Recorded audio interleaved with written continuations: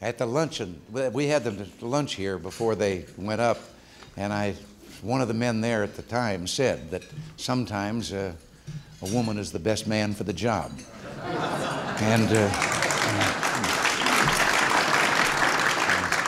so I recalled that to her and said, because she was manning that long arm, which was the furthest and farthest reach out into space to retrieve that satellite, and what a first that really was. But now, I know you've been briefed on a number of things, and anything that I'd try to say about what we've been doing would probably be plowed ground already. I was asked when I was downstairs in the press with her about they're continuing to speculate about the Jimmy Carter debate book, so-called, and who gave us the copy. It was Amy.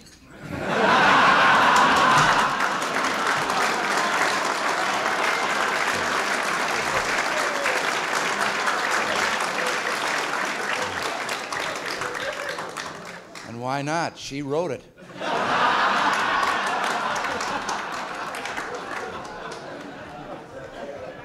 But we've been talking about a number of subjects here, and I know there's subjects that you all probably been talking about. And as I say, I won't try to repeat any of the things that we've been doing, because I want to get to at least a few minutes of dialogue, and then we're going to go in the other room, and I'm going to get to say hello to each one of you individually.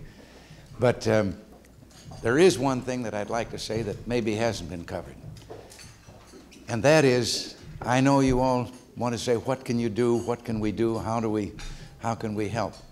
I have never, I'm so frustrated, I have never known a time when there has been so much distortion of actually what we're doing or what we're trying to do, actually to the ignoring totally of fact and figure about some of these things, that what we need are more voices raised countering this. And we learned once in the picture business, in spite of all of our billboards and trailers and all of those things and the fan magazines, we found out in a survey once that the biggest seller of tickets in the movie business at that time was word of mouth. So we could use all your mouths.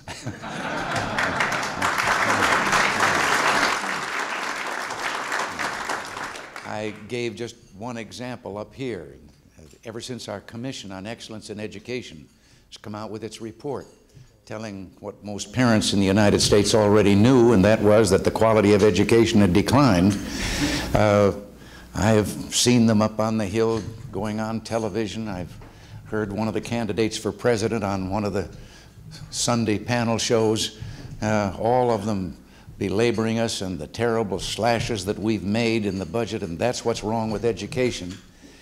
Well, in the first place, since it started in 1960, federal support to education has never amounted to more than 8% of the total budget of education. $215 billion last year spent on education. That's $1 billion more than was spent on national defense. But of that amount, only some $14.8 billion was federal aid to education. And that was the same as it had been in 1981 in the budget we inherited when we came here. And this year we're spending $15.3 billion. So I don't think the federal government has done anything with money that caused the educational problems. I'll tell you what it has done. For its 8% of the money over the last 20 years, it has insisted on about 50% of the interference with local school boards and administrators in running education.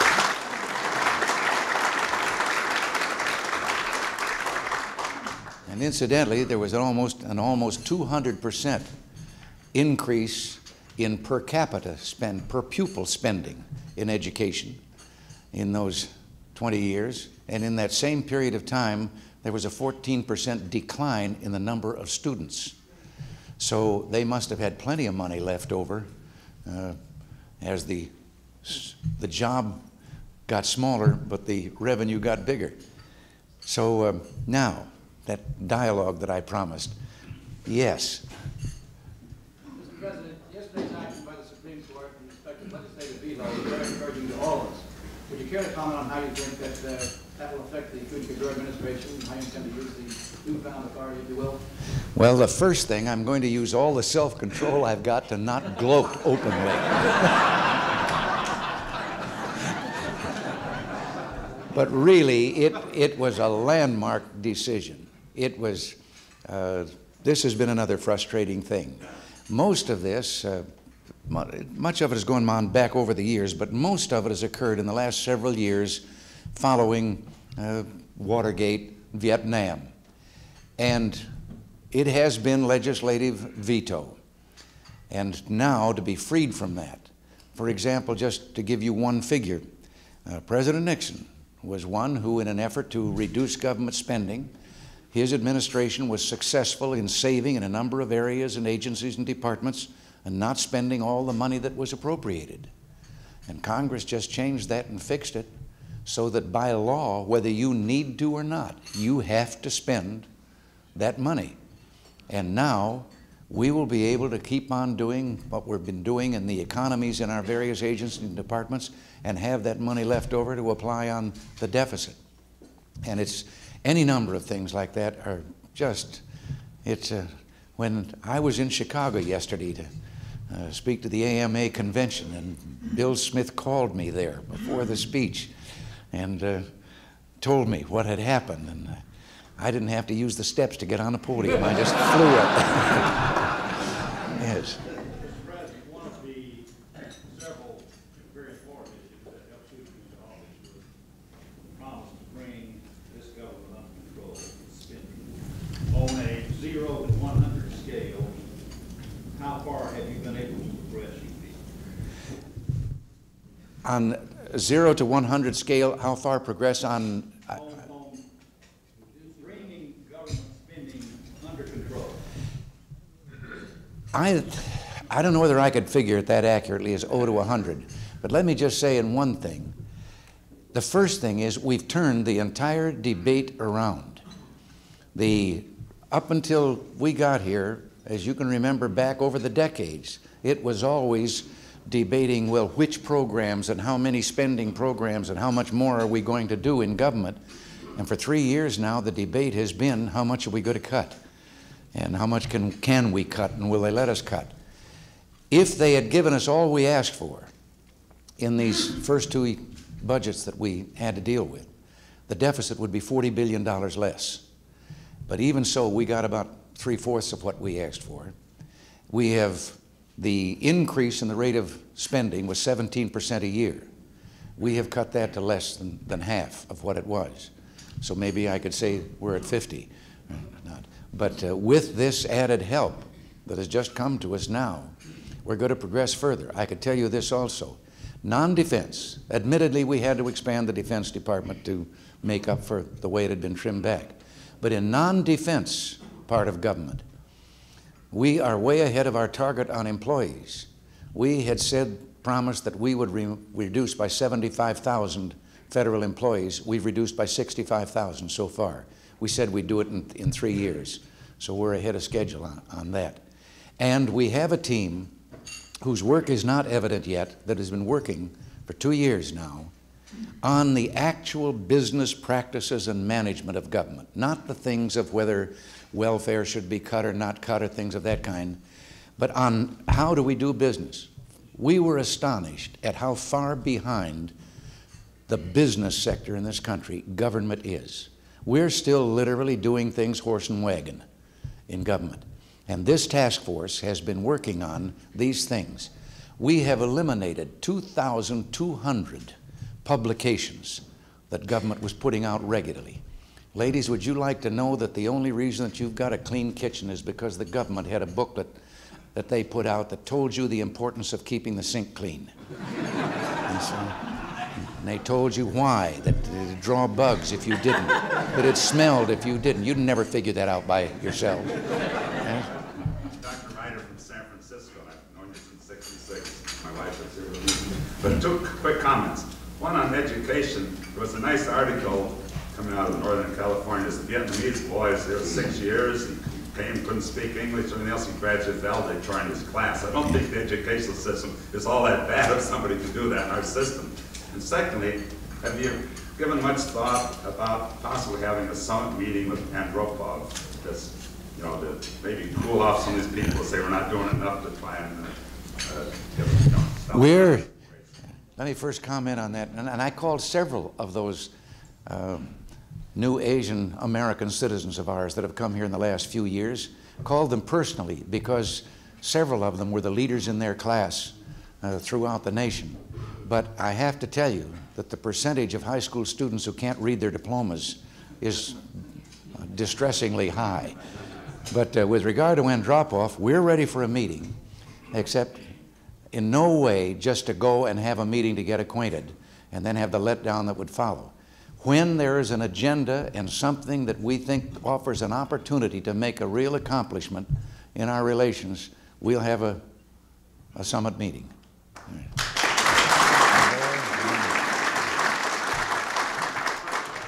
I'm asking a question a number of us are wondering about, and that is, when are you going to give us a positive answer on running for re-election? All right. Well, we talked about that at this table here, too. I will tell you, at the latest and last possible moment that such an answer can be given. I had recognized this gentleman. They've told me, oh, dear. Look, I'll say it in advance warning. You, and then Bob's told me that that was supposed to be the last one. And then we will. This is a comment more than a question, Mr. President, and that is that we certainly want you to veto anything that's going to be done to try and change your tax cut program, and you have our support 100%.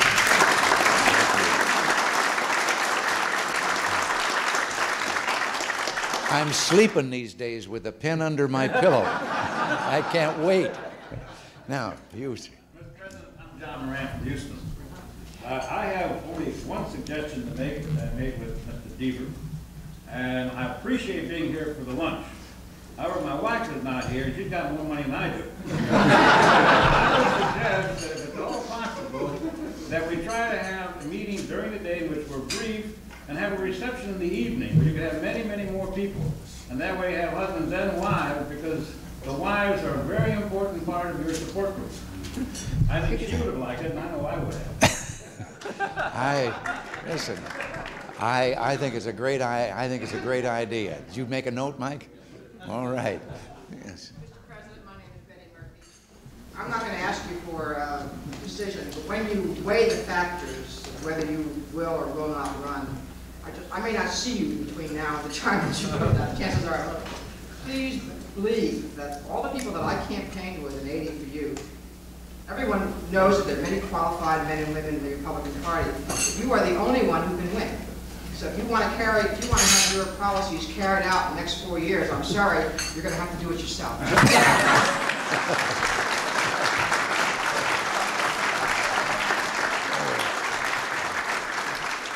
Well, I've always said that the people tell you whether you should run or not, and I'll make a note of all that you've said here. Yeah. Oh, I know I wasn't supposed to. Yes. I'm Rosamond Bailey from Texas, Lubbock, Texas, and I've come from a delegation who was asked that I ask this question of you. There's so much disinformation around. We need your answer.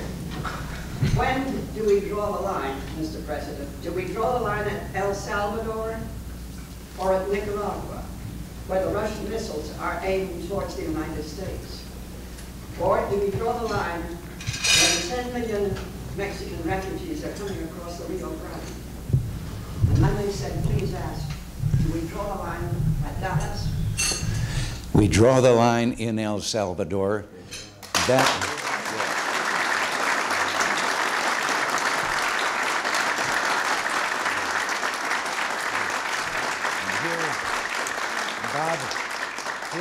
Here I have to take a minute. We talked some about this here at our table, and I have to take a minute for that. This is where we can use your voices.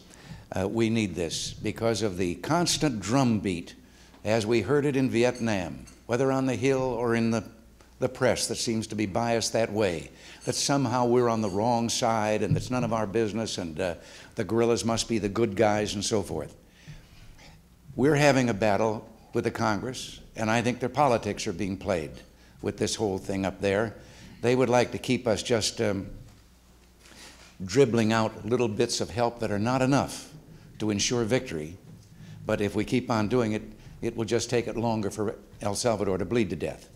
But the truth of the matter is, those aren't embattled farmers with muskets up there in the hills. These are professional, trained, fighting men, trained in Cuba, in the Soviet Union. Even the PLO has been present and helping. We just met this morning with a group of congressmen who have come back from there, and they did not all go down there supportive of El Salvador. They have come back with some stories that I've said somehow we've got to get these stories to the public. First of all, they met young 16-year-old boys enlisting in the El Salvador Army. And they said, why? Why are you doing this? And they said, to fight for our country. They're not sympathetic to the guerrillas. They want what they've started. Admitted it isn't as much democracy as we'd like to see. It isn't as much as they'd like to see. But they've been several hundred years without democracy. They have to learn what human rights are all about. But more than that, these congressmen met with some of the high-ranking officers of the other side, and they were very outspoken. One of them said, we're for real. This revolution is not for one country, it's for all of Central America. Another one said to them, it won't be too long before you'll be seeing us at the Arizona-Mexican border. This is how for real they are. They are better armed than we have been able to arm the troops with down there. The battalions that we trained were the most successful, because their army has been a kind of a barracks army where, you know, they went home at night and went home for lunch and took the weekend off. And we trained them what it was like to be in a war. But we only trained 1 out of 10, and then we ran out of the money. And this is what we're asking Congress for. We need the American people to join us in saying to Congress, we want the war stopped there before it spreads. But their aim is all over there. So far this year, in these few months, more Soviet ships have unloaded munitions in Nicaragua than came to Nicaragua in the total of all last year. In just these few months, that's how much they have stepped it up. They have virtually quadrupled their military shipments to Cuba, much of which we think is also going across. But this is so vital to us, and I said here at the table, you know, Houston is only a 2 days drive by automobile from El Salvador. This isn't Vietnam. This isn't 10,000 miles away across an ocean. These are our friends and neighbors. These are fellow Americans, because from the South Pole to the North Pole, that's what this Western Hemisphere is. You can cross a border into someone else's country, but you're still among Americans, because we're all Americans. And it's about time we learn to stick together and do what this hemisphere can do. And God bless you for bringing that question here and giving me a chance to. Yeah. All right. Well, I'm going in the name, those of you that I missed, I'm going in the next room, and you're all coming in there, and we'll each have our pictures taken and say hello, and then you can slip me the question.